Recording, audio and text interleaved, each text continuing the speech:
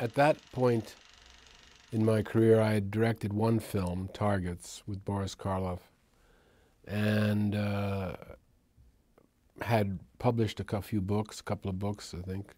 But I was sort of known in film circles as an interviewer because I'd done monographs for the Museum of Modern Art about Hitchcock and Hawks and Orson Welles, and those three were the first publications about those directors in the United States. So among film buffs, I had a little bit of a reputation, and also I'd done some feature writing for Esquire magazine for about 10 years, and those pieces had attracted some attention. So I was sort of in the underground in terms of people knowing who I was.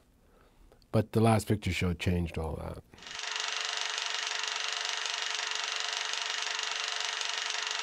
I started out as an actor when I was 15, professionally, and did acting, in the theater mainly, little live television, which was just dying in New York at that point. I thought I'd be an actor. Everybody thought I was going to be an actor, but I studied. The only thing I ever studied in terms of show business, the only thing I ever studied was acting with Stella Adler. But at a certain point, I'm not quite sure when, but it was around the time I was 19 or 20, I directed my first play in New York, and I think pretty much decided I wanted to direct as opposed to act. But I've done both, but the directing has dominated,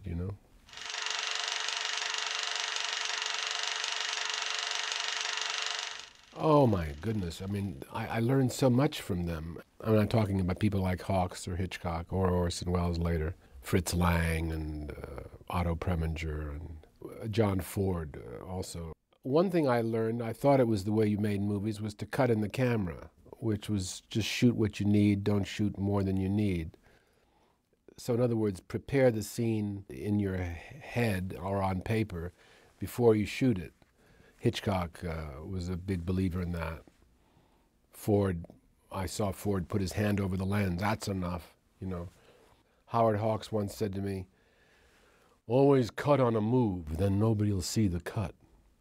Well, that kind of line, that kind of advice resonated with me through the years. I always think of that. Or he said to me one time, discussing the geography of a movie, the geography can be whatever you want it to be, because it's only what the audience sees that is the geography, Things like that. So I learned a lot of technical tips.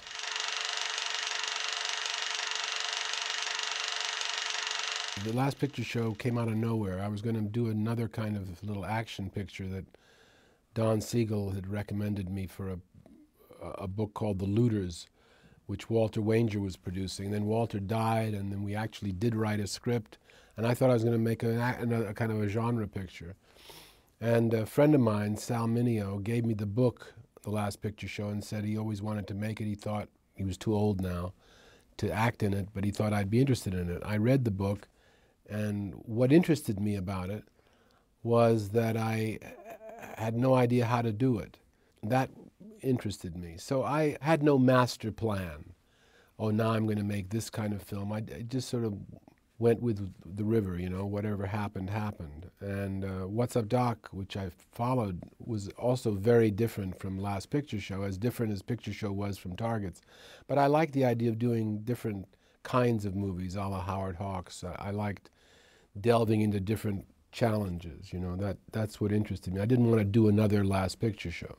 However, now that I look back on it, it's an odd mixture, because the picture is made in a kind of classic Hollywood tradition, and yet its subject matter and the scenes that we're making are anything but classic Hollywood.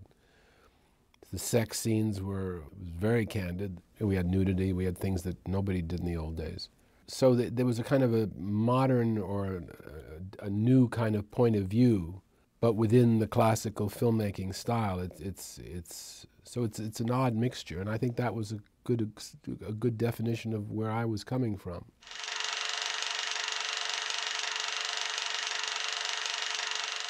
Well, casting is critical. I mean, that's what it's all about, I follow my instincts a lot of times with casting. I made a few mistakes. here and there, but I've been fortunate to find a lot of new people, like Sybil Shepherd, or most of the cast in Last Picture Show had not had big parts in movies. Ellen Burstyn, I think, had only been in a couple of pictures. Cloris had done a couple of pictures, but none of them had big parts. And that was sort of the idea behind the casting of The Last Picture Show, was to not have any big names in it. Picture didn't cost a lot of money, and we thought it'd be off-putting to have a star suddenly turn up in this little town in Texas.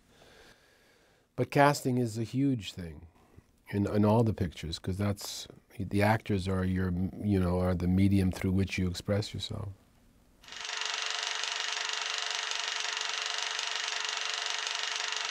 There was never even a moment consideration of shooting any of it in a studio. I said, let's shoot the whole thing there. I was influenced to a degree by Otto Preminger and Anatomy of a Murder, which was shot entirely on location and had a gritty kind of feeling because it was there, And but that was sort of the general movement at that time, was to shoot it on location. And you get something from the location, you get something from the isolation for the actors as well, because they bond, they get close, they don't go home at night, they go back to the hotel, they haven't got any other distractions, And I think that helps in terms of the intensity of the experience. And also I'd learned the sort of guerrilla warfare of filmmaking from Roger Corman, and that also has a lot to do with, stealing a shot or grabbing it when the sun is going or just doing it on the run. And I think that helps a movie. Although I must say I enjoy shooting in a studio. We did a lot of that on What's Up Doc, shooting in studios. And it's a different thing. But I think if you're making a kind of a realistic picture, the more you can shoot on location, the better you are.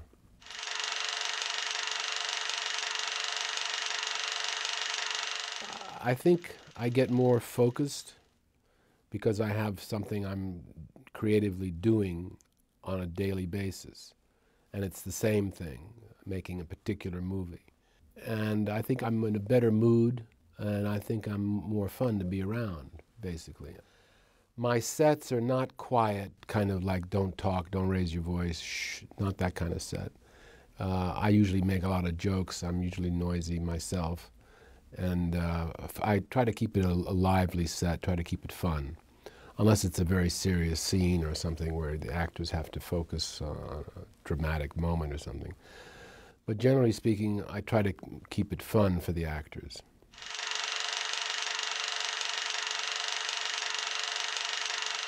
To be honest with you, my favorite part of making a movie is the actual shooting of the movie. Pre-production is essential, but is not that exciting to me. It's a grind. Editing is the least interesting to me, because in a way I've already edited the movie when I shoot it. For example, What's Up Doc and Paper Moon we showed to the studio literally 3 weeks after we wrapped, edited and with music. So we were cutting as we went, but the picture was pretty much finished once we finished shooting. So some directors talk about finding the film, making the film in the editing room. In fact, today that seems to be the prevalent way of working. It's not the way I work. I work on the set. The most creative part of the whole process for me is making the picture on the set with the actors and with the crew.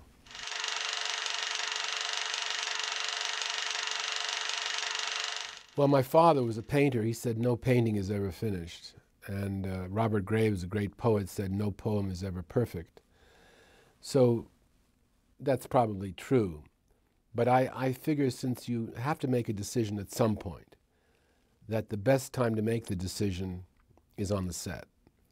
Everybody's there, you might as well make the decision then. Frank Capra said to me once, the most important thing about being a director was to make a decision.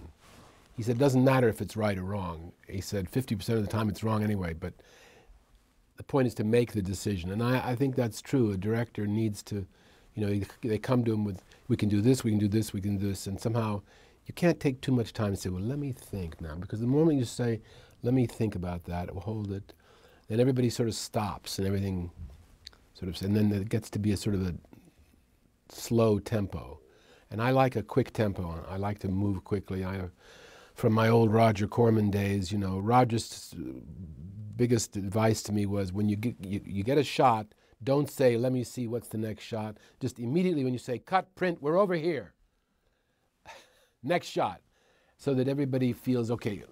So even if it's a larger budget picture, I've tried to keep that kind of momentum going. Sometimes I'll walk on a set and say, what are we doing today? But it's always a joke, which everybody knows is a joke. So what are we doing? You know, what picture is this? I mean, I'll do that kind of stuff, but that's just fooling around.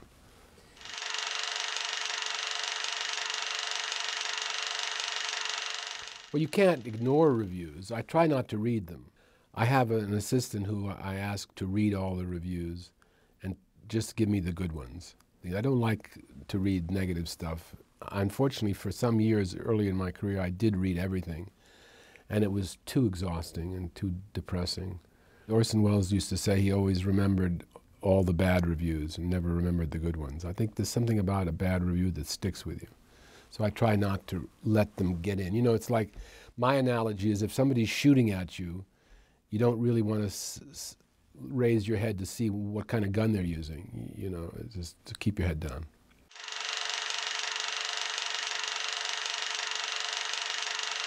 Well, it was the first film of mine that really connected with an audience, with a big audience. I was thrilled with that, and the picture still seems to work with audiences, so it hasn't dated or turned yellow with antiquity. It seems to still be fresh. It's not my favorite movie of mine, but it certainly became an iconic film.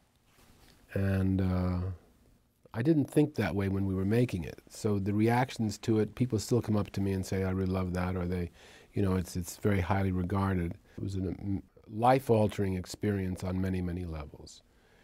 It destroyed my private life. My father died during it. It created a career for me. So it was an epic-making film for me. And so I have a very warm spot in my heart for it, of course.